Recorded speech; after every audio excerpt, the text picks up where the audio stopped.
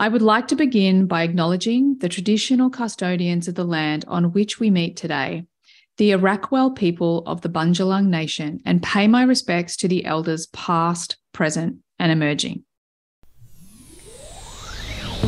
Hey everyone, and welcome to the Human Design Podcast with me, your host, Emma Dunwoody. I'm a qualified master coach and human behaviour specialist, as well as being a qualified human design coach. And I work with clients every single day to answer the big questions. Who am I? Why am I here? And what is my purpose? I also assist them to transition from the person they think they should be to the person they really are on the inside. I teach people how to actually live their design instead of just knowing it.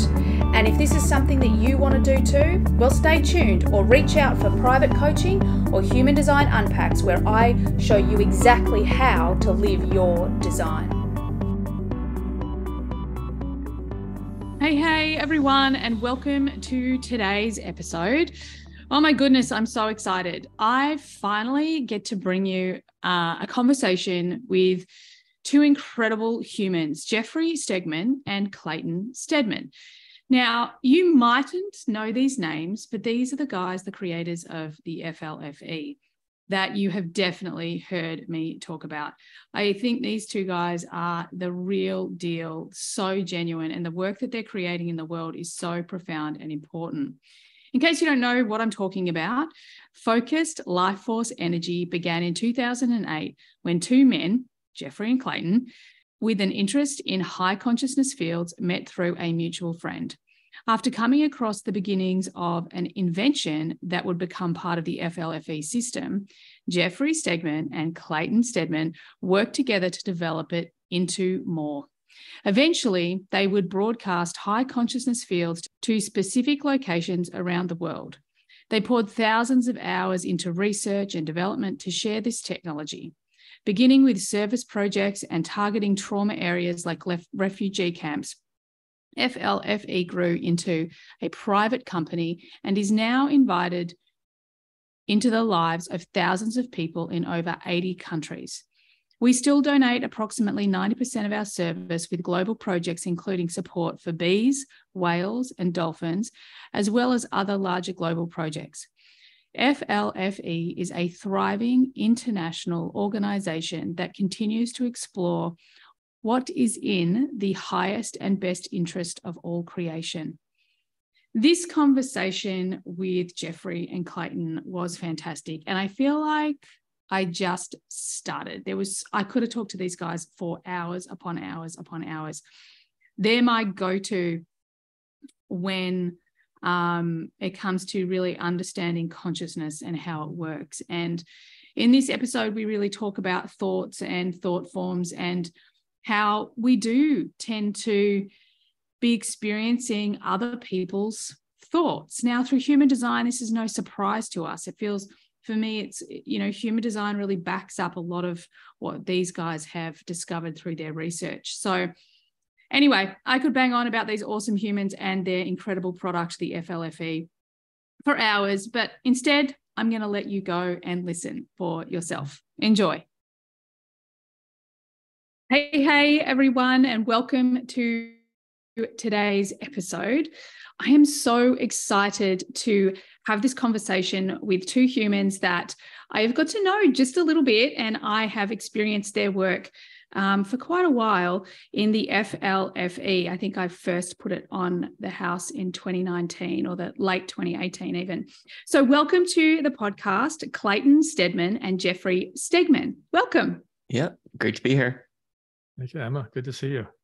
Oh, I'm so excited. Do you know, every time we chat, I know you taught a class in my online retreat, which was so incredible. And still to this day, we're all referring back to it in my community. So it's so exciting. But I'm always concerned that I'm going to get Stedman and Stegman mixed up. It's like, what are the odds? Like, how does that work? But yeah, I love that. So your passion, I would say, is consciousness and really helping us raise our consciousness. Now, I'd love to sort of start at the beginning, because I think in the spiritual world, we're always talking about, raising our vibration, and we're talking about raising our consciousness.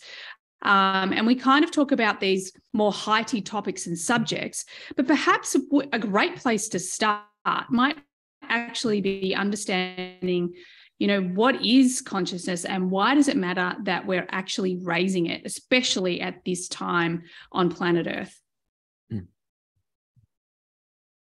Start with the easy questions. Yeah.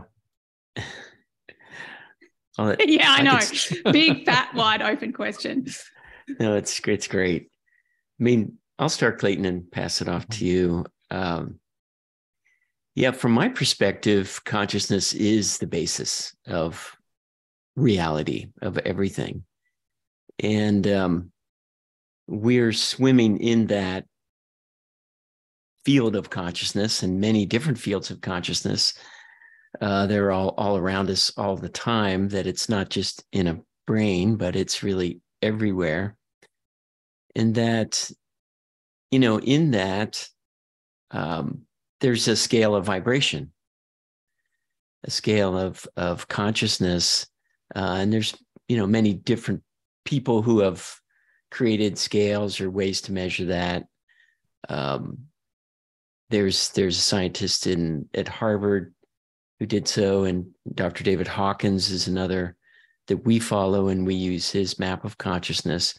But we all feel that in everyday life. And, there were those lower vibrations on the scale, or lower consciousness on the scale would be like anger, depression, or resignation to something that's not good that you have to live with.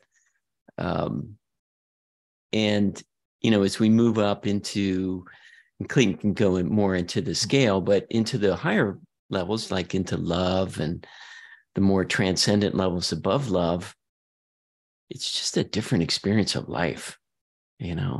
We equate it to more freedom, like the higher up the scale you go, the more freedom you have and the more joy and love you have in your life. I love that. And it's so, one of the things that I thought was fascinating, and I really am super excited for Clayton to talk about the Hawkins scale, because I think this is me being a very practical person, it's something that really helped me bring it down to earth. This thing that we can't see, but we know it's there, it kind of grounded it for me. But I love, one of the things that was a real game changer for me back when I first started reading Power versus Force. And I was blown away by this book. I was texting my kinesiologist at every chapter going, oh my God, is this real? Is this true? Then why don't we live like this all the time? It was just blowing my mind. But that understanding of, it was the moment that I really started to understand that, no, we don't have to struggle. It's it really is a choice if we're struggling and choosing those lower frequencies. I also loved, it was also a moment for me with anger, understanding that anger was this emotion that we do poo-poo a lot. However, I remember reading in, I think it was Power versus Force, it's our first emotion that creates momentum. It means that, anger usually creates action. And I was like, okay, so that's not necessarily a bad thing as long as it's moving towards this new direction.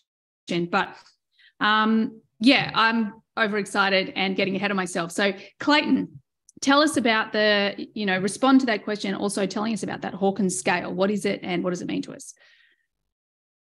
So yeah, the consciousness, we did a podcast on it, Fields of Consciousness, where we talked about it for about an hour.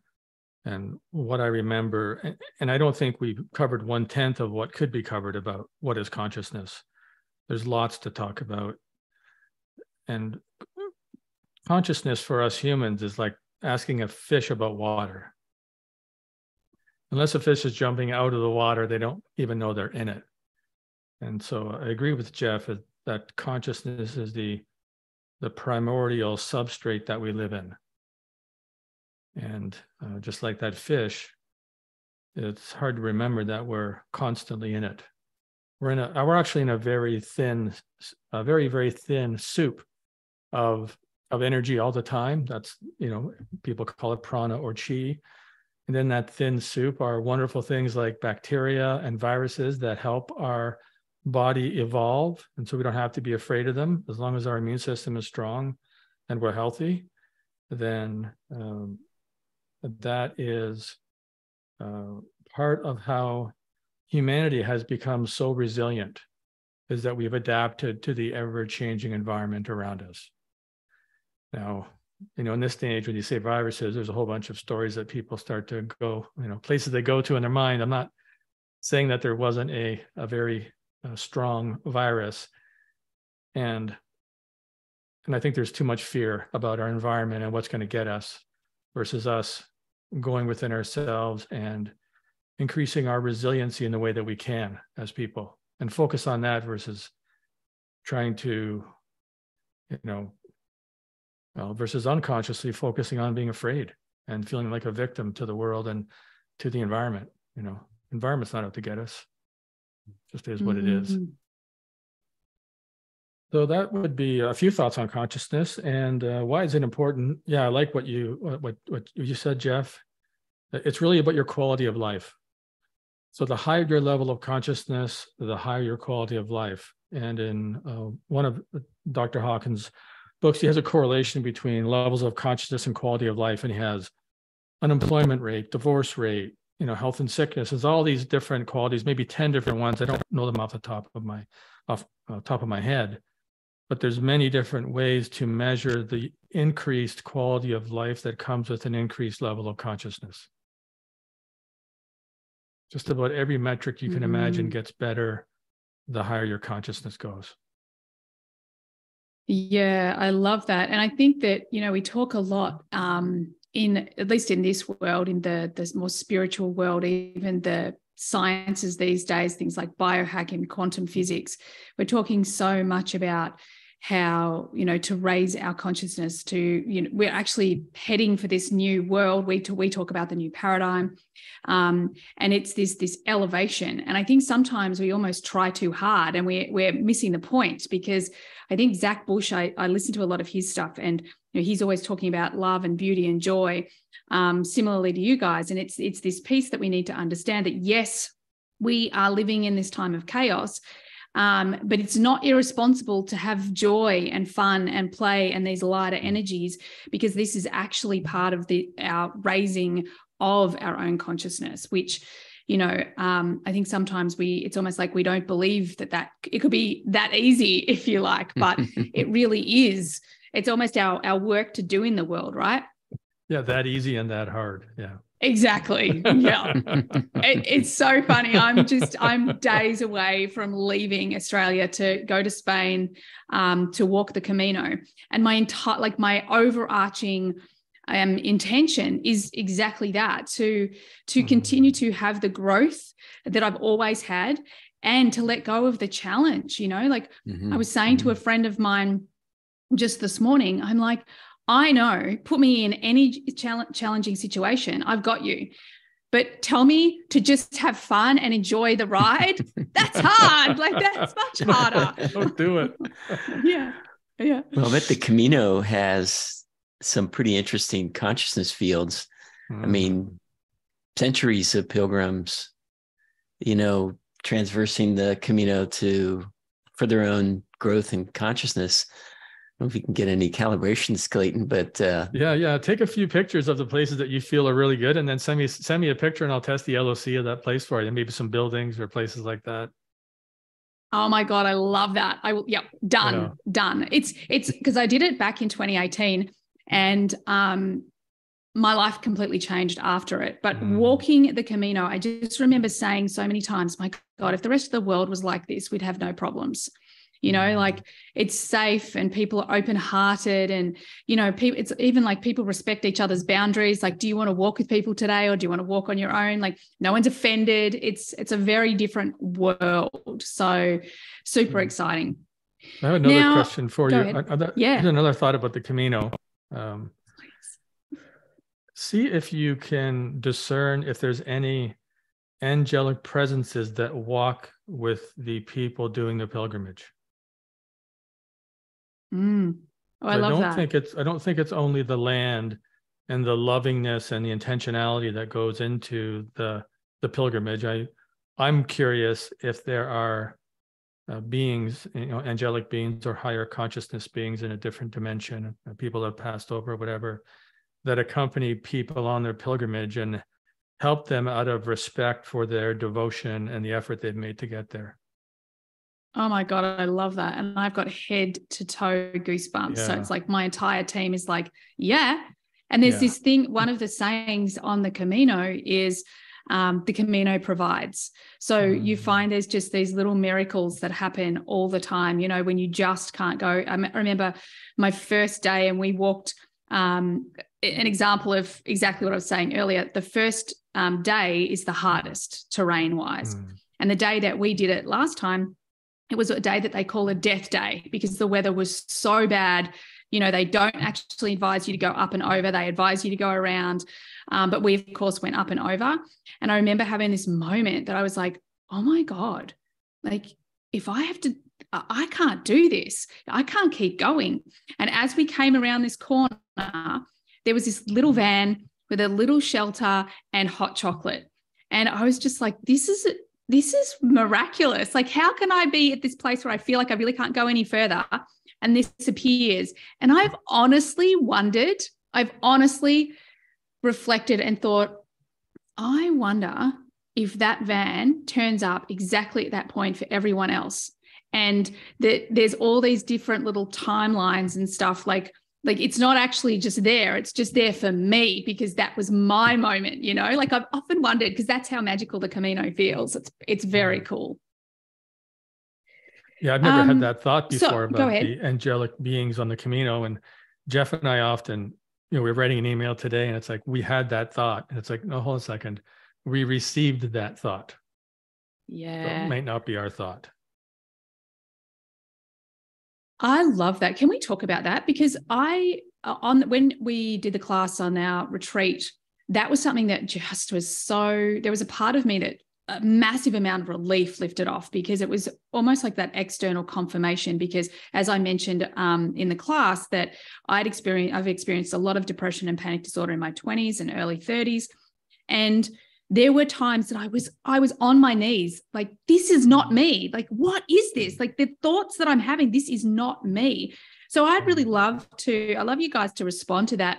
And in your research, in the work that you've been doing, what do you understand about how we experience thoughts? Like, are they ours? Are they others? What are they? Well, there's thought forms. And you know, when we do our research, so we have our lab with Dr. Gary Schwartz and our research team, but then we have the kinesiology research that we do, and that's really been applied to thoughts. Though in a high consciousness field, one of the research we did with Gary was a customer experience survey, and it was so much easier to turn a negative thought into a positive thought. So that sort of transition of moving from that negative field or negative way of being to a positive one was much easier. But thought forms are all around us. We had the story from a customer. I don't know if we talked about it during the course. They were hiking in the woods, someplace they'd never been. They came out of the woods onto the highway, and they were behind a big billboard, and they just started talking about French fries. Like, let's get French fries. Where can we get French fries? I really want French fries. And they walked around the billboard to go look for French fries. And there on the billboard was a giant French fry, container. So there were thought forms of French fries around that billboard that were affecting them. And they were completely, unconscious about it. It's like they were ready to go eat French fries. And it was either thought forms from people driving by who suddenly had, or maybe there were intentional thought forms around that billboard that were placed there. So it's hard to know, but there's thoughts coming in all the time. And a percentage is our brain producing a thought, but a large percentage is not us. And it's affected by level of consciousness. So in a lower state, you attract negative thoughts that aren't your thoughts. And as you go higher up the scale, into the love zone and nonlinear, then you're attracting more positive, like wisdom, like Clayten had this thought about on the El Camino, there's something, a high consciousness being that walks with people. It wasn't his thought, but those kind of help that we ask, asking for help and asking for answers to questions, those thoughts are not our thoughts either. And we might feel really smart if we think they're our thoughts, but they're really coming from a higher source. Yeah, I think that thought about the El Camino was a gift to you to help you with your trip, to help you serve your community, to help you evolve because of your commitment and devotion. Now, I have no idea of proving that. I can test with kinesiology the level of consciousness of that being that sent that thought, and I can calibrate the level of interpretation that I have. So, you're looking for maybe 95% clarity because there's always a loss of clarity from one dimension to another. So that's my operating theory. And I just call it that because if we try to get into proving where your thoughts come from, it gets to be pretty difficult to do. But I think it is worth talking about. I'll tell you a little story as well, Emma. I was walking down the street here in Nelson on Baker Street, the main street, and there was a person who was panhandling. And I had a really negative thought about them. It was so negative that I would be embarrassed if there was like a thought cloud, that we carried around, people seeing it. I'd be like, oh no, I'm in trouble. If there was a thought bank, it would have been a big withdrawal out of the thought bank. And I walked by and then the thought went away. And I was just in the process of canceling it and checking in with myself to see what's going on. And I sort of went around the corner and I stood there for a while. And I figured out that it wasn't my thought. It was the thought field around that person. They were so low. And I think they've had maybe so many people project a negative thought onto them, or they have projected negative thoughts out, or a combination of the above, maybe more. But around that person, I think other people would have those thoughts. And I would just happen to pick it up. Maybe I'm a little more sensitive than most, or in that moment, I was more sensitive. So it's a really interesting conversation. I think this is a big conversation, and we love pie charts and graphs and percentages. So we did do a pie chart one time talking about different levels of consciousness and the sources of all their thoughts and where they come from. And we got it to a certain level of truth that wasn't really exciting. It was pretty good, but we're used to being able to figure those things out and get them really kind of pristine. And we just hadn't put the time in. So if we get our pie charts nice and fancy and we feel really excited about it, maybe we'll share it with you one time. Yeah, absolutely. I'm nerding out about it. I love that. Yeah. I think, with human design, we have this way that we can start to understand that. We talk about it. It's in our undefined centers. And I tell a story or one of my experiences where I have a specific center, which is it's the spleen, and it's undefined, which means that I'm taking in other people's energy, amplifying it and reflecting it back. And in the spleen sits fear. And my example that I often use is that I remember it's probably a number of months ago now, I was sitting on a plane, minding my own business, reading my book, and all of a sudden I have this vision of the plane blowing up on the runway. Now, years ago when I was in anxiety, I'd be like, oh my God, am I seeing something? I'd be freaking out. I'd be whatever. But it's in that moment that I'm fully aware. I just turned to the person next to me gently and didn't say anything out loud. And I was just like, it's all going to be okay.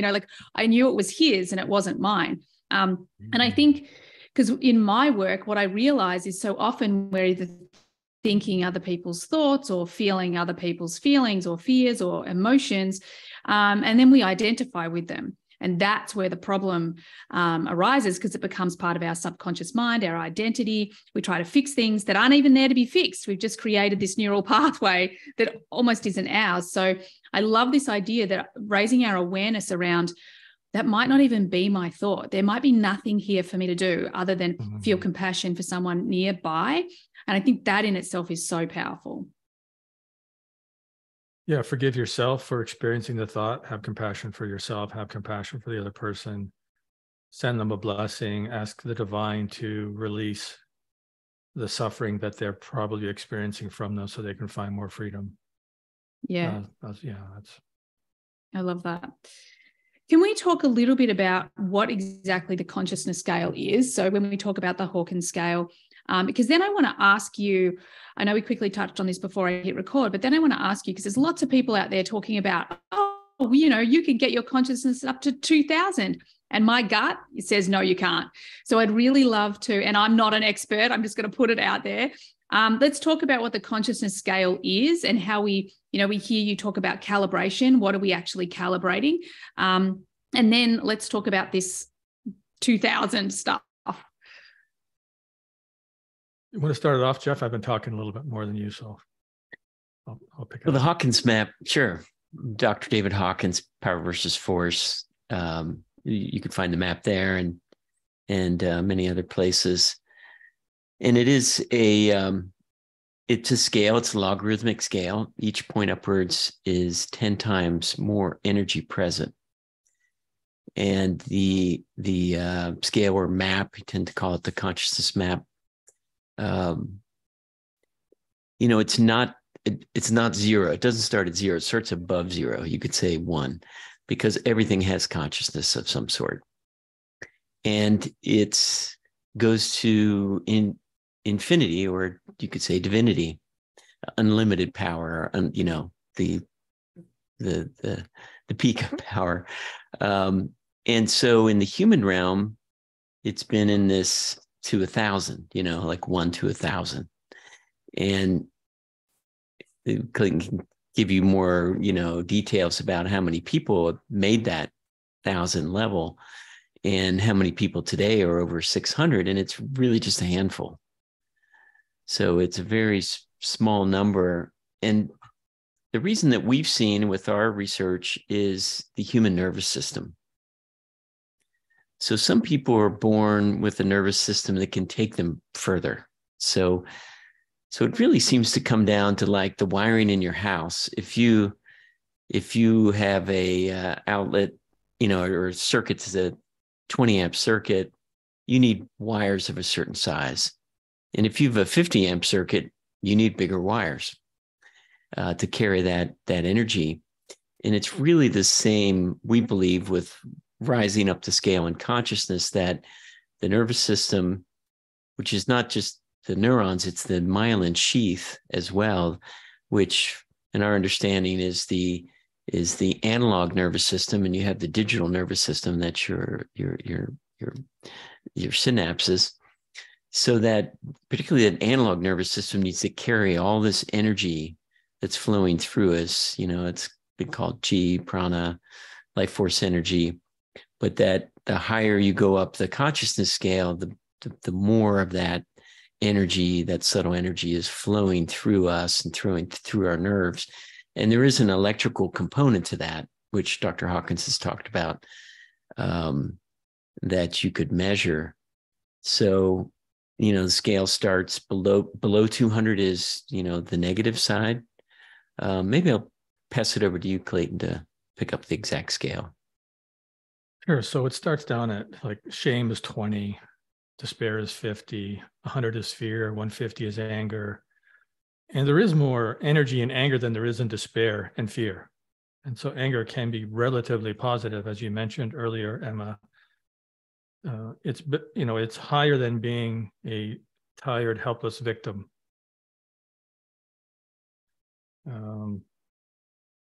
190, 180, 190, that's in the range of pride.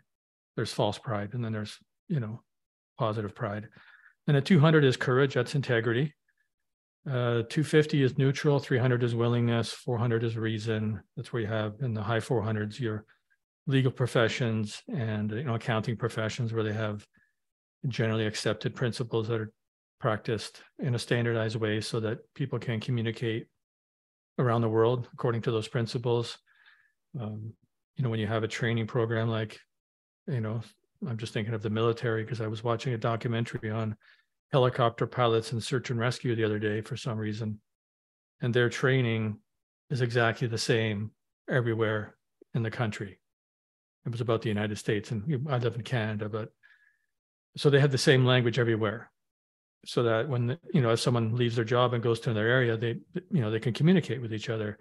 So the 400s are the professions. 500 is love, as Jeff said. 600 is the beginning of enlightenment. 700 is enlightenment, and it goes up to 1,000.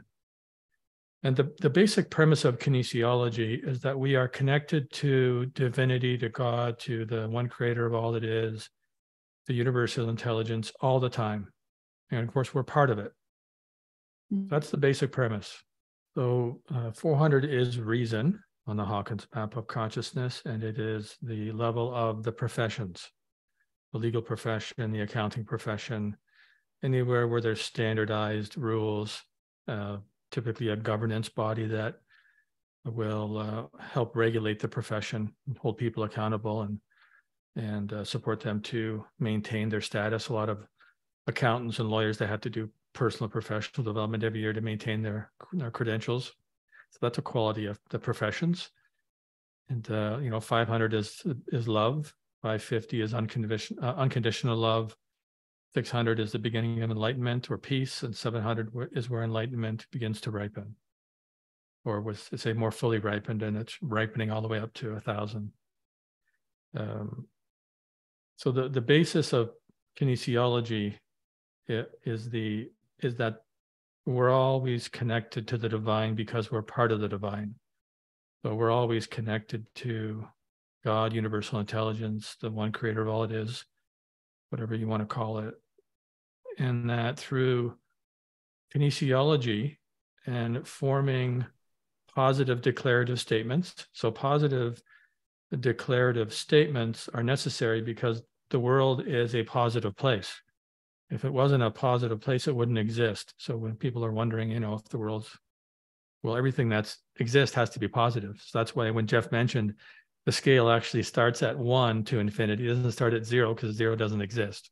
So that's a bit, maybe obvious, but so the opportunity that kinesiology provides is for us to find out how to talk to the universe in the language that it uses, which is positive declarative statements, and to find ways to ask the questions in the right context.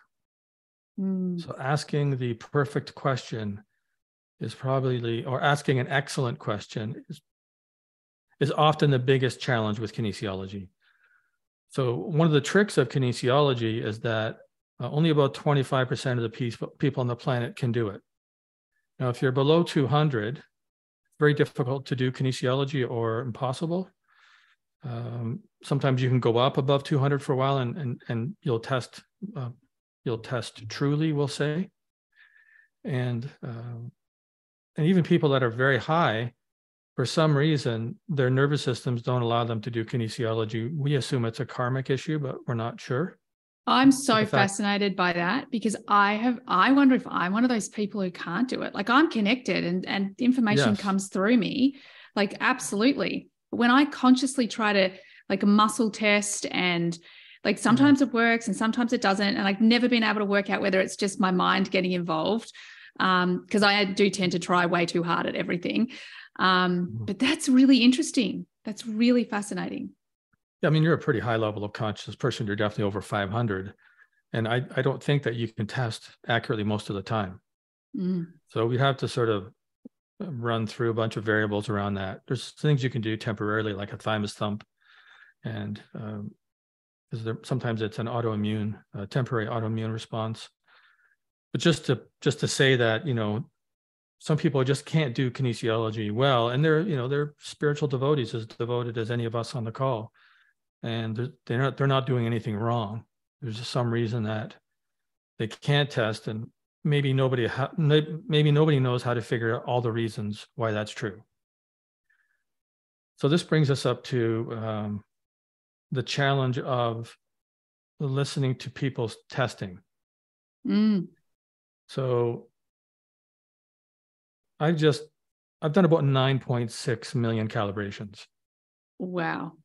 I've made more mistakes in kinesiology than anybody that I know because I do so much of it. Yeah, exactly. That's a good statistic. Yeah, and I've been humbled so many times. It's, and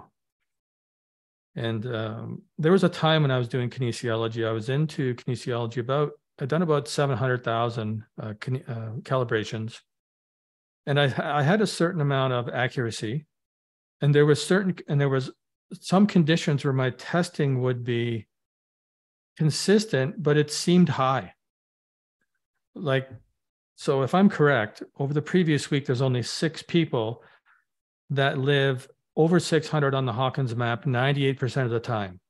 Wow. Can you tell me who those people are? Some of them. And that's a really hard grade. I don't know if they should be graded that hard. And I'm kind of looking at, we have a gentleman we work with, Dr. Gary Schwartz, and I want to talk to Gary about grading, Jeff. Mm-hmm. So if you look at, what percentage of people on the planet or what number of people are on the planet are over 600, 80% of the time over the previous week, then you get into the hundreds, right? Mm.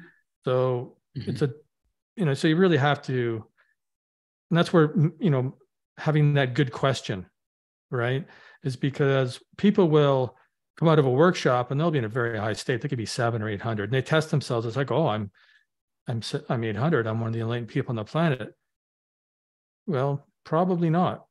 You have to test it over a period of a week. If you don't test it over an average over a period of time, then it defaults to the instant that you do the calibration. Mm. So one of the things you can do, so when you're testing people, for example, so we're going to talk about controls, right? If you assume Dr. Hawkins' kinesiology is accurate, then you could go into his books and you'll find spiritual teachers.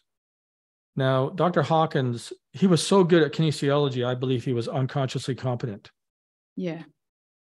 And so if you look at the protocols in Power versus Force, you'll notice that there's things, if you read the books enough times, that he says to do in kinesiology that he's not doing in the book, he's not saying in the books. So if you go to page 117, paragraph 2, in the first edition of Power versus Force, he says to the effect that you might find it very interesting to measure the level of consciousness of your inquiries. Mm. But he doesn't say that at the back of the book. Now, the paradox is, if you are not good at kinesiology, how do you measure the level of consciousness of your inquiries? So getting good at kinesiology is a very iterative process. You make little gains, little gains, little gains. You can take training on it. The world of nutrition, if you have really good inquiries about testing things and the person is a good tester, and the field of testing supplements, particularly in food with kinesiology, has strong principles and a thought field around it, like we talked about a thought field. Mm-hmm. So you can step into that and get expertise that you might not get in other places because of the profession that's evolved in that. And that's one way to test. So if someone's telling you that someone's at 2000 on the Hawkins map, if you ask them to calibrate the level of consciousness of the book Power versus Force, the level of consciousness of that book is in the back, and then you can ask them to test a chapter, because the chapters are in the back of the book. Now, the chapters of a book don't change, whereas a person's level of consciousness, for example, Jesus, he was 1,000 when he was alive, but since he's passed over, he's continued to grow. So he won't test at 1,000. He'll test, the last time I checked, was 1,252, assuming I'm correct. I'm probably close. So if you're looking to test people's ability to gather accurate data with kinesiology, you can ask them to test a chapter in the back of Power versus Force, and the chapters are listed there in their level of consciousness. You could, you can ask where they've done their training, if they've had success with nutrition, which is kind of an established industry. You can hold up a paper bag and you can have a packet of something that is not a good food. Like the standard test that Hawkins did was, I think I won't tell you what the brand of it is, but you can just put white sugar. And say there is a substance in a Ziploc bag in this bag. You test the level of appropriateness of that as a food, and you can use a parallel scale to the Hawkins map of consciousness. So the inquiry would be on a scale parallel to the Hawkins map of consciousness. 1,000 represents the most appropriate food for the body. The level of appropriateness of the substance in the paper bag that is within a plastic bag within the paper bag, the level of appropriateness of that food as a substance on average over the previous 24 hours is And if it's white sugar and you haven't blessed it, Emma, then it's probably going to be below 200. So you can do things like that with people, because people oftentimes are well-intentioned, but they're making claims that don't fit into the professional standards established by Dr. Hawkins and people who've done lots of kinesiology. Yeah. Mm-hmm. Now, unless they're an other than human being, which I can't speak to, their nervous system will likely not be able to handle that much energy. Yeah, go ahead, Jeff. Yeah, and testing in a team is the other key piece. So, Clayten has taught me. We have several others on our team who also can test. And so when we're doing something like, for instance, testing the properties every day, the new properties that have come on, because we maintain or guarantee a level of consciousness of the properties. If one person is different, if a person's getting a different result, then you stop. It's okay. Everybody drinks water, everybody thymus thumps or tries to recenter themselves. And then we check each other to see if we're all clear and able to test accurately. So to me, when I'm testing and working on, say, a program for FLFE, doing it with someone else is the key, because you get tired, you get dehydrated, and you go off the rails. And if you don't have that other person also testing, then it's really easy to, like Clayten said, to embarrass yourself and get way off the rail and start testing 2,000 for someone when that's just not accurate. So so I think a group of people is really important.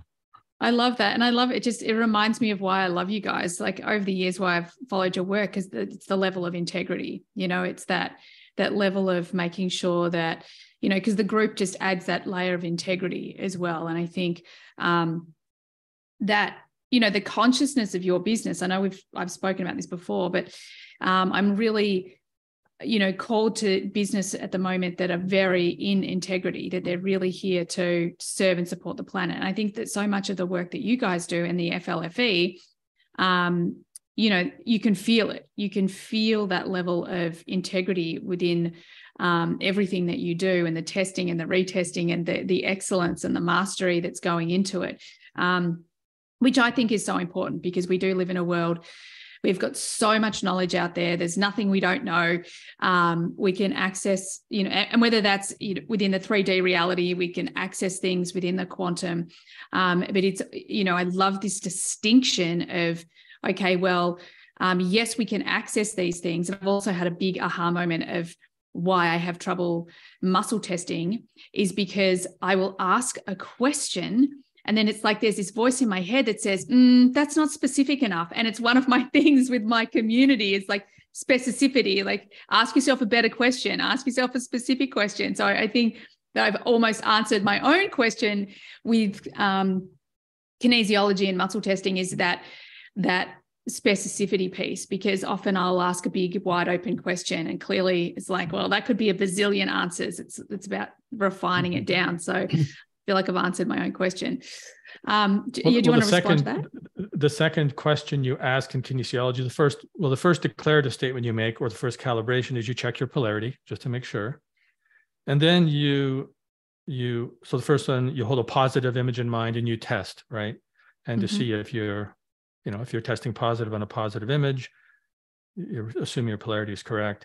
The second step is you form the inquiry in your mind, right? Which is tricky because you have to know how to make an inquiry. It has to be a positive declarative statement. And then you test, I have permission to make this inquiry. Because we don't always have permission to make inquiries. And it's really easy to forget to do that. Because I do about 20,000 calibrations a month now, which isn't that much, because just, checking your polarity is one calibration. I have permission to make this inquiry. It's another calibration. So if you're going to test properties, we might do 150 calibrations in half an hour, just testing our properties every day. It's not easy to get, 10 or 20,000 a month. So those are a couple things that we just forget to do. You have to ask if you have permission to make the inquiry. Yeah. And then the last step that isn't in Hawkins' book, this is one of the things that he didn't say, but he left a clue in the beginning of Truth versus Falsehood. I won't tell you where, but when you get your data, then you have to ask permission, if it's in the highest and best interest of all creation, to share that data in the way you intend to share it with the people you intend to share it with, because you're karmically responsible. Oh, So getting the information is only part of the answer.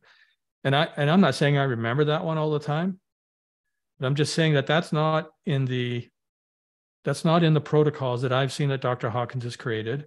And he does mention in the book. And that's why I believe he's so good at it that he's unconsciously competent. And he just, he's so good at it. Well, of course you'd check that. But we know we're karmically responsible for what comes out of our mouth. Mm. And so why wouldn't you test that? Especially for the big things, right? Yeah, absolutely. Absolutely.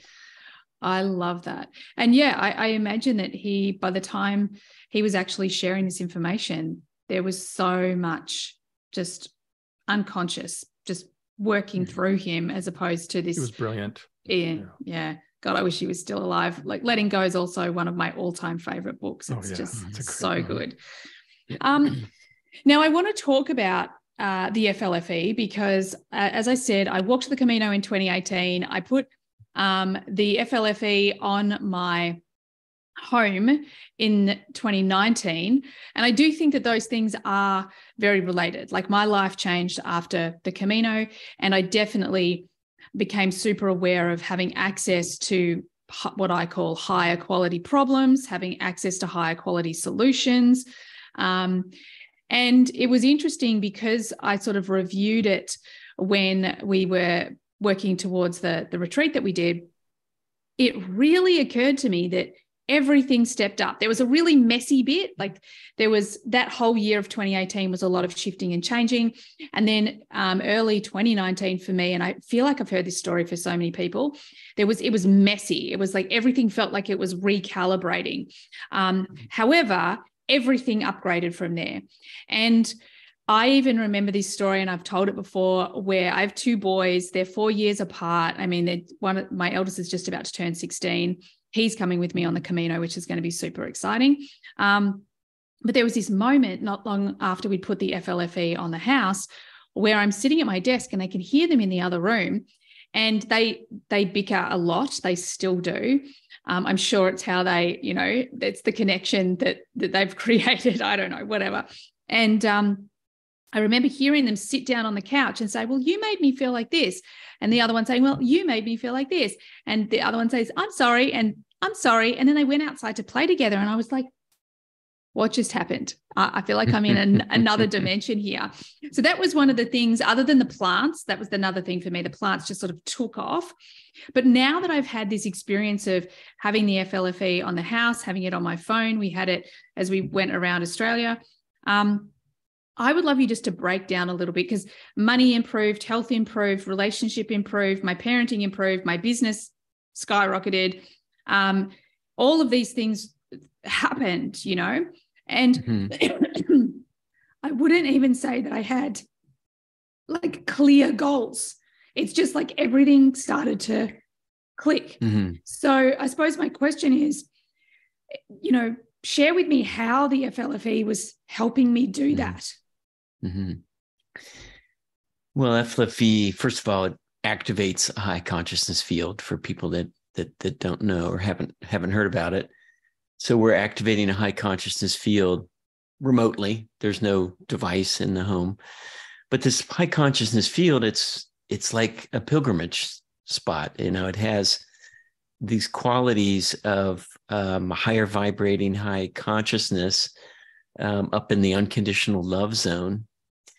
It comes on at 550, which is right in unconditional love, and you can turn it up to 570 on the Hawkins map. So in that high consciousness field, and we've been now studying this with Dr. Gary Schwartz, we've had our own research going for the 10 years that we've been doing FLFE, that it's been public, is in that field, is unconditional love. So there's many parts of us. There's many aspects of us. There's relationships, there's financial management, there's career and life work. And Clayten did a lot of work to delineate all of those. That parts of us might be low, like emotional age, low consciousness, where something happened to us, let's say around money. Our parents were fighting about money when we were young, or there was some kind of trauma around making money, having money, keeping money. And so that part of us is sort of broken off, and it's just got its story. And that story is low consciousness, fear-based, or whatever it is, in low emotional age. And when we're soaking in that unconditional love zone, those parts of us can come up for forgiveness. They come up to be loved. They come up to be integrated into the rest of us. And I think that's maybe the chaotic part that can happen, where these old pieces are coming up. But in that unconditional love zone, we can just love and forgive ourselves and those people that were involved. And that frees us from that voice. And so we're just, again, then we don't have these little rubber bands pulling us back, these little negative voices saying, oh no, we can't do that. We'll get hurt. We'll run out of money. We'll get divorced, or, there's these, when that happens, that's why we say freedom. We're free from those influences that could likely be unconscious. It might become conscious occasionally, but so when that freedom, then we can just much more easily do what it is we want to do.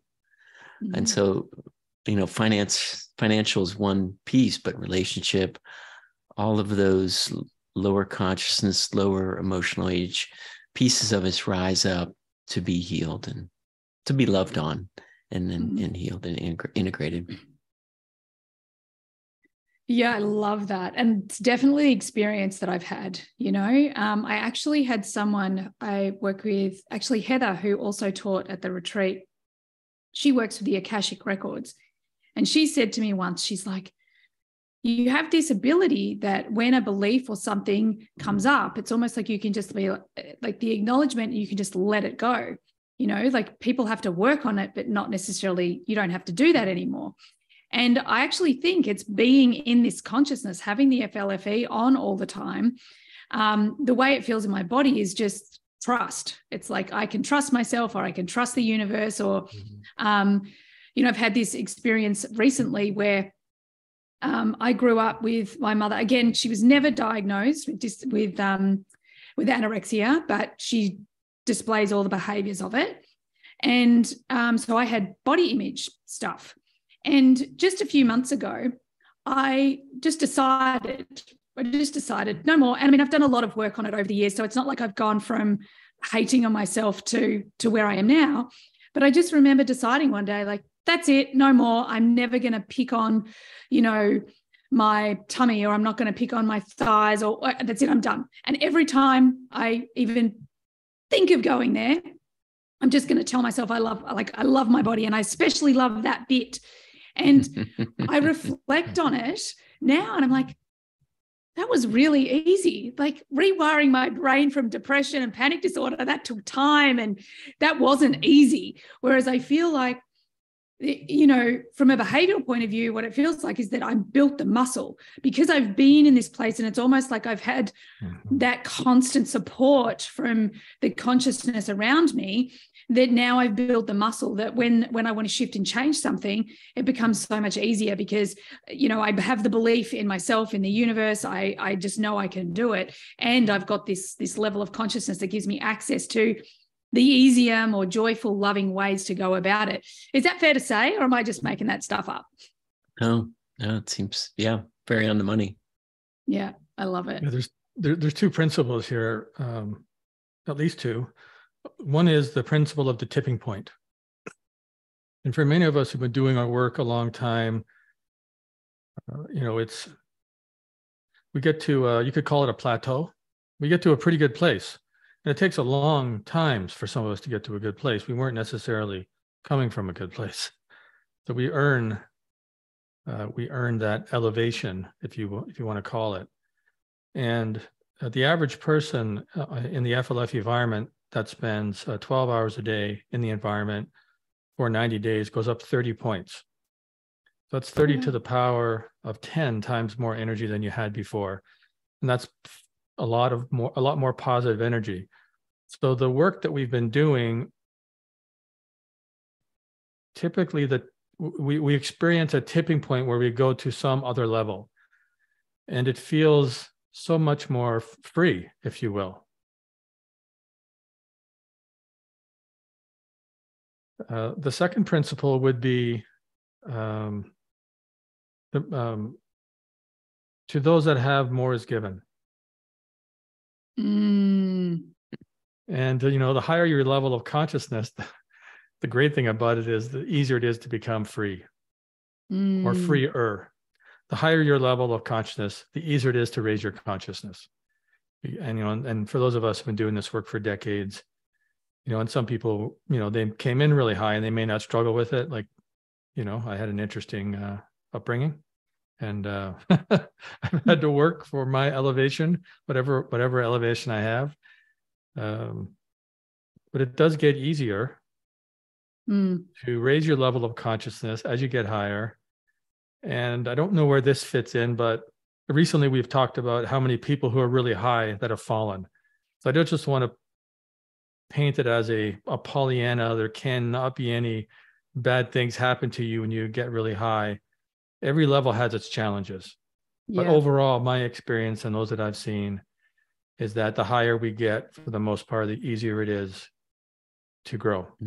I love that. Sorry, go ahead.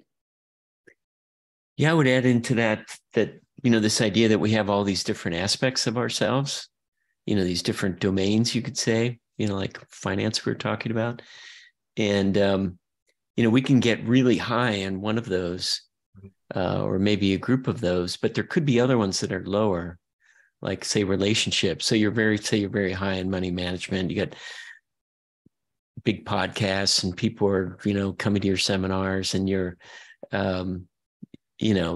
really helping people in that domain. But there could be another area like relationship where it just falls apart. So I think what can happen to these, elevated spiritual teachers, or some people doing, healing, John of God comes to mind. I mean, where they're very, very high in that area, but there's other areas that are low, and eventually those trip them up, whether there's an ego that, sort of flows into the other areas in relationship, or sexuality is a big one for spiritual leaders, where that trips them up, or that becomes a low spot that really causes problems in their life. It's really interesting about depression. We've had a number of stories now, and been talking to Dr. Schwartz about how do we go about testing this with with the FLFE community. But I have now 4 solid stories where the FLFE environment came on and depression, changed dramatically. And so I think there's also something about more energy in the environment. This could be another principle, where when you're really low energy and you can't get out of bed, you don't even want to cook or eat, and you're at that level, that just having a higher vibrating environment, people get more energy and they move through the levels and they start to get out of bed and do things. So that's the kind of stories we've been hearing. And our research at FLFE always kind of starts with the stories, starts with the customers and what they experience or what we experienced. The plants, was one where people kept talking about their plants. So then we did a bunch of plant research. So, I think it'd be interesting to go further with depression and see where it goes. I think it'd be fascinating. Obviously back when I was healing myself, I didn't have the FLFE, and it wasn't a like an overnight thing, but it was a very short period of time. And I didn't have any mental health challenges growing up. Like I'd had anxiety demonstrated. I did have a little bit of like social anxiety, but other than that, so it was a really big dramatic shift. And, you know, if I could go back and research, I think it was partly where I just got married and I was taking on a lot of his stuff and I didn't realize I was taking on a lot of his stuff.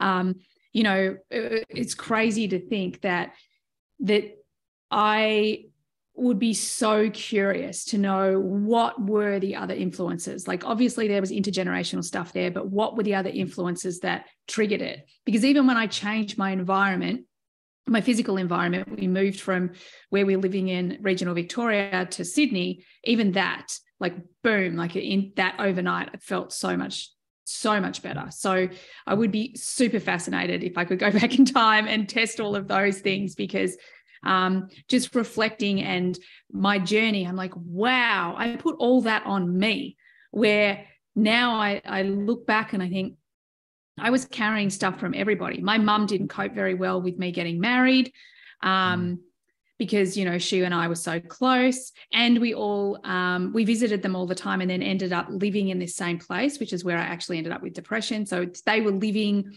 on the same property as us. So yeah, I think this is what's fascinating, because we spend so much time on the things that we can see. And even now we're starting to try and understand the brain and behavior and all those sort of things that reach more into this can't see, but there's this whole other realm that is influencing us in such a big way. And putting our finger on it is the challenge. And that's why I love the work that you guys do, because I think there is part of me that wants to know exactly, like I want to have a tangible result, an answer, or something. Whereas working with the FLFE, it's helped me go, I don't need to know exactly how, or I don't need to have the exact clarity. I just know that there is something that's helping me get to where I want to go. Even manifesting, I feel like for me now, manifesting is so easy. I decided a few months ago that I was definitely going to get another horse. Like, yep, that's something that I'm going to do, but I won't do it till next year. And then literally out of nowhere, and I wrote out a list and then forgot about it in my journal type of thing. And this dream horse is basically put in my lap. And I'm like, where did this come from? Like, how does this happen? So I really feel like that's so much of how the FLFE has really supported me and my business. And to go from a total shut-in, introvert, shy, question myself, all of those things, to like, hey, everyone, you want to talk to me listen to me in a really short period of time. I think that's also been very helpful again, it's all about trusting myself, like stepping into my own power. Now, the other area I really want to talk about, which we haven't touched on yet, is the ability or the work that you do with the FLFE to mitigate EMF. This is something, again, we can't see it. I know it's happening. My eldest son had a massive response to EMF. And that's in his design. Like from a human design point of view, some of us have this particular, I'm just going to say number in our environment. That means that we're what we call an aura breather. So these people, they're really affected by EMF, and he's one of these people. And he had childhood asthma. There was always mucus. There was always, those sort of things. And then when we actually put the FLFE on the house, things started to really shift and change for him. And like, he doesn't have any of that now. And he was the one that I think I put it on his phone first. So it was with him all the time. So we've had some massive breakthroughs with that. And it's on my phone. And one of my dogs, I will often just, if I've sat down for a moment, she's on my lap. And if I've put my phone down, she will put her head on it. So part of me is like, that's not normal. Like, she loves it. So can we talk about, because I know you've just started to do research, and you've got some really good research coming in on this, the EMF. So do you want to talk a little bit to that? Sure. I'll start on that. Our mission is to support the evolution of consciousness. So EMFs came up as an issue in the evolution of consciousness. So that's kind of our perspective. And that's why we also clear the properties of negative history too, which can really help. Like you were in these different situations. Who knows what happened there? It could have been a massacre there. So that's early on. We saw we had to clear the properties of negative history. And then we started to see in doing our testing of properties that they weren't getting up to level. And we have a guarantee. So we would call the person, your service is free until we figure this out. And what's happened? What's different? And it would be a smart meter, new cell tower across the street, some big change in the EMF environment. So we knew we had to do something about that, or we couldn't keep our promises anymore. And we couldn't create this pristine environment for people to evolve in. So that, that was kind of how we started on the EMF pathway, which was really from a different perspective. I love that, because you were guided there. I think that's so beautiful. Like, again, these intentions we put out into the ether are so important, because then we get the guidance we need to do the work. I love that. You want to pick it up, Clayten? Yes. So then we started studying how to mitigate EMF. And when we studied that, we came across different perspectives on EMF. Some people tried to just block them. Well, what does it mean when you block them? It usually means you're deflecting it somewhere else, right? And it's like, well, then you're amplifying it on someone else. So you didn't want to do that. And some people try to dissipate it in the environment and sort of make it less negative, if you will. It's like, okay, well, that's better than deflecting it or blocking it. And then we came across this principle called harmonization. And harmonization is it's like an Aikido move. You take the energy of the attacker and you redirect the energy. So harmonization is taking and look, we all benefit from technology. You're in Australia, we're in Canada and America. Thank goodness for technology. Right? Yeah, exactly. It's like, thank goodness for Wi-Fi. I like my phone. It's handy. I mean, and I can turn it off if I want to, but I wouldn't want to go back to not having a cell phone. Yeah. I think the world's probably a better place because of it. But my opinion is I like it. So first of all, let's, just have some gratitude for all the technology and all the people that have put all their time and every energy in and all the inventions and upgrades. So, so we came across this idea of harmonization and we thought, well, that's it. So we wanted to take the energy that came from negative EMFs, because there's also positive EMFs. So when a dog's wagging its tail, that energy coming off the dog is like 500. So that's positive EMF. A cat's purring is 500. If you're hugging your spouse, you're both emanating positive EMF. So not all EMFs are bad. You have beautiful plants, by the way. They're emanating an EMF to some degree. So we heard about harmonization. We thought, okay, wow, this is it. We want to learn harmonization. And we started doing research on all these substances. And we came across some research that said that shungite was the only substance in all of creation that could harmonize a negative EMF. Wow. Now, most people may not know this, but shungite is not natural to Earth. It came from some asteroids that landed in Russia, and they mine it. So who knows where shungite came from or how it got here? But anyway, it's here.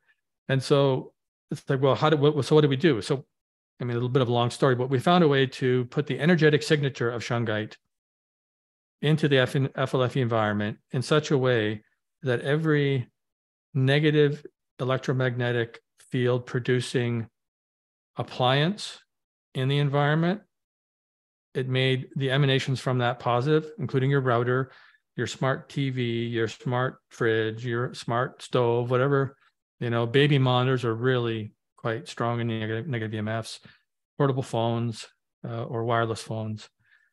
And all of the negative electromagnetic frequencies that come into the environment, the way that the service can work is the energetic signature of shungite goes out along those negative electromagnetic frequencies far enough that by the time it gets to the property, it's positive. So once we figured this out, and there may be some things missing that Jeff can fill in, I may be missing a few things, the level of consciousness of the environment actually went up 4 points. Wow. Now we had to put a lot of energy in to get the 4 points. And it's not that we're trying to get it as high as possible because,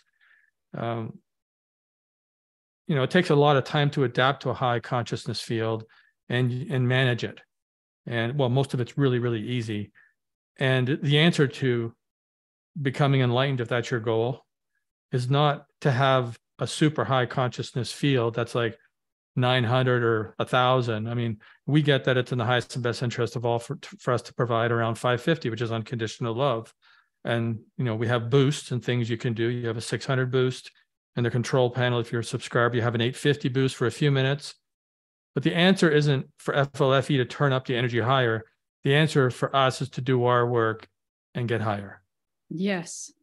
I don't know that I think that adding more boosts will be helpful to people, but we're not convinced that having a much higher level, because we could put it higher, is really the answer. I love that. I just want to respond to that because it's something that, it's one of the things that's really driven me is in my diagnosis with depression and panic disorder, I was told like I had no power, that it was something that I would learn to manage, with whatever protocols. And I remember in that moment being like, no, inside of me, I know I got myself here, not on purpose, not consciously. I also know I can get myself out of here. So a large part of my work is putting the power back. My mission is to shift the power from the few to the many. And I love that because, this has been such a massive help for me, but it's not a crutch. And I think that's the thing that we have to be very careful of with all sorts of modalities these days, all sorts of tech these days, is we have to be taking our own power back. We have to be leading from the heart. These things help us to be a better version of ourselves. But like you said, we have to be doing the work. And that's what I think is so beautiful. It's helping us, but it's not a crutch. Yeah, it's like providing that pristine environment as we can get to. So we could be out in the outback, out in the woods somewhere, away from everything. Of course, now we got satellites, but you could create a pristine environment. But for us to live our lives and be with our families and make a living, we're in these environments. So how do we make that as clean and pristine as possible? So then we can do our work. And we're supported to love ourselves and forgive ourselves and love and forgive others. But it was such a breakthrough moment to do this EMF harmonization. And the other thing we did is we raised the consciousness level of these emitters in the house. And we found if the level of consciousness of the Wi-Fi router was 600, or depending on the hertz of it, it might be a little bit higher, it became positive too. So there's some kind of carrier wave that was negative that somehow gets cleaned up by the shungite and the higher consciousness field. And, we're in a frontier science here. And Gary Schwartz has been great to help us to understand that. And in frontier science, the first thing you look for is something happening? Is there a real effect? And you get scientific data that shows that, yes, there is a real effect and is statistically significant. And that's what we did with EMF sensitivity. When we first discovered this, we were talking about it on webinars, and some of our customers were like, "Oh my God, I need that!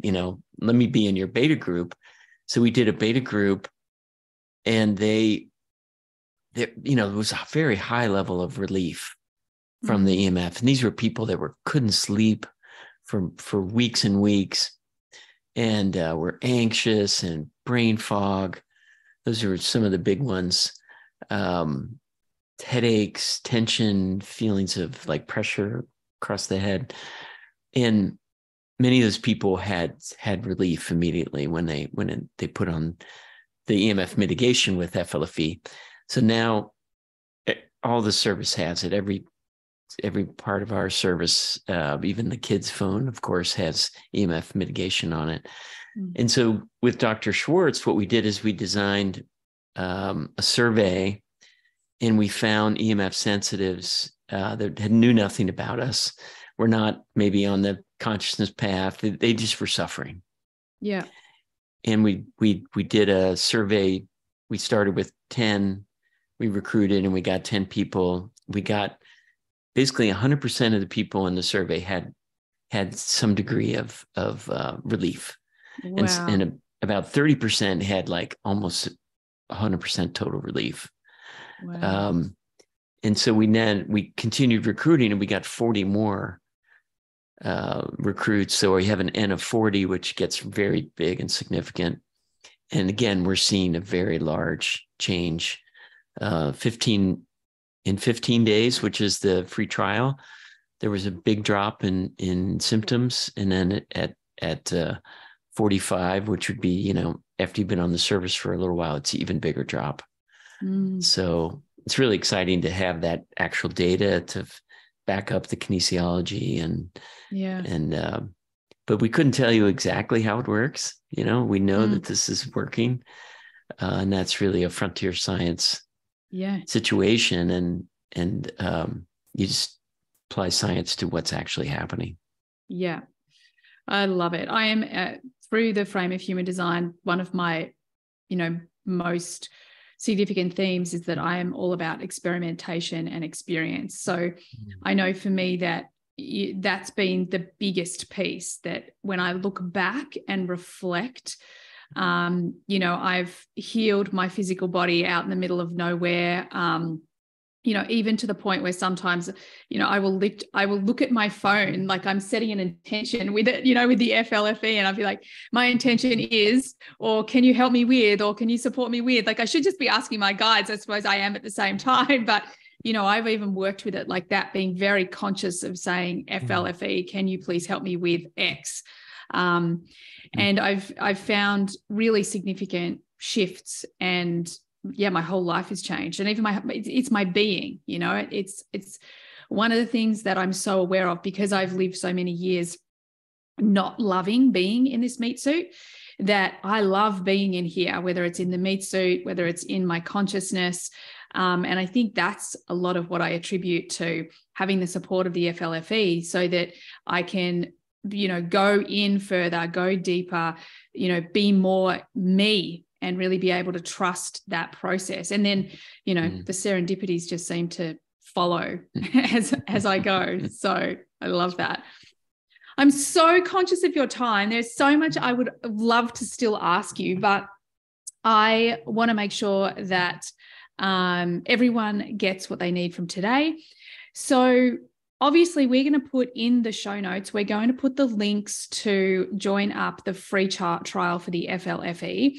Now, again, I'm always going on about the integrity of these two humans and the work. You can sign up for the free trial, whether it's on your phone. You can do the phone, and then you can do the house, and you get the free trial, and you don't have to put your credit card details in. All of those things. So I feel like that's so in itself is just a demonstration of the values of the business, and you can give it a shot. So we're going to put the links in the show notes. But is there anything else that you would love to share with our listeners before we finish up?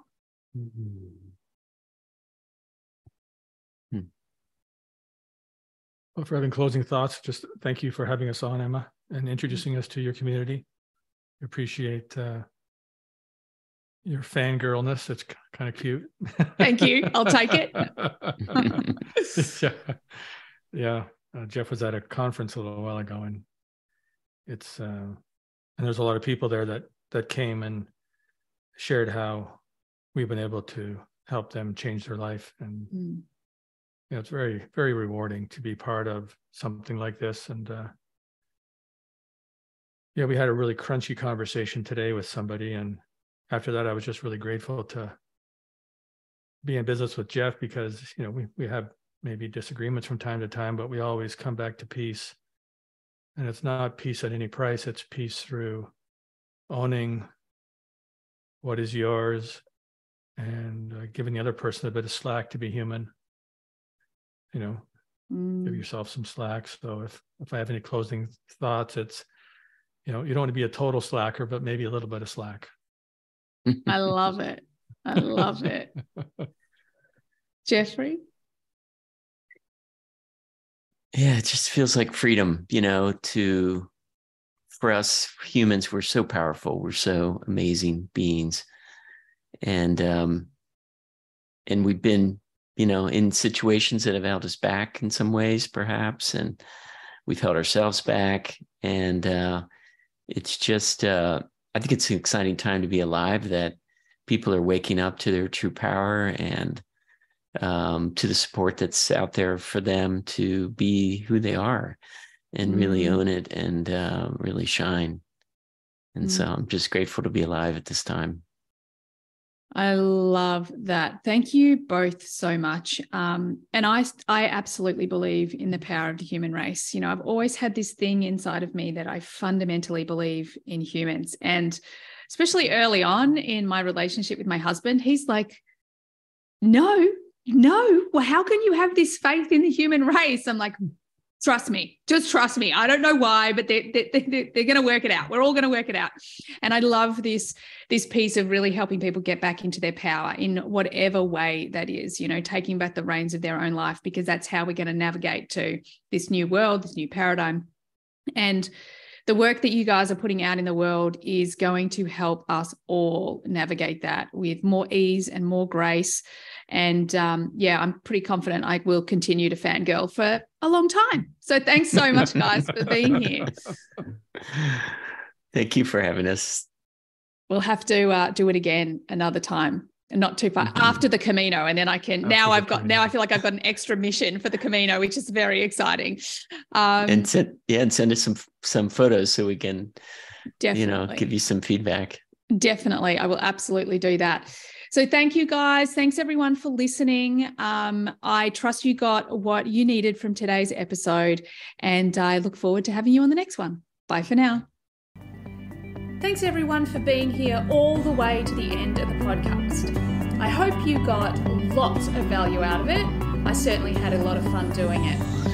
Could I please ask that you share this podcast with friends if you found it valuable? And also, bonus points, could you leave a review for me as well on Apple? It would be greatly appreciated. If at any point you would like to be on the podcast, or you've got questions that you'd like me to discuss on the podcast, by all means get on my socials and DM me. Everything you need is there in the show notes. Have an awesome day. Bye for now.